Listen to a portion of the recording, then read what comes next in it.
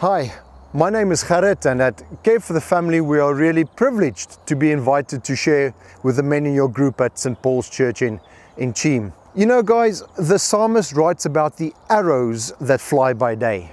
And the reality is that we are challenged in life. There are battles to fight.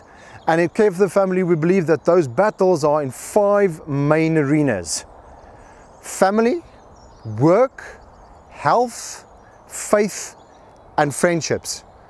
But the psalmist also writes that we need not fear these arrows that fly by day. So at this session, I'll be sharing with you a few stories and life lessons learned on the rugby field, and as my time as a soldier in the British Army with a parachute squadron. Stories like the day a parachute jump went wrong and how the drills got me through it, and how life drills can often prepare us for and help us when we are challenged in life. Guys, we hope that this session will encourage and equip men who want to become better dads and better husbands and better colleagues, better friends, just men after God's own heart, so that our churches and our homes and our families and our factories and offices, our communities can become places where we can respond with confidence to the challenges that come our way.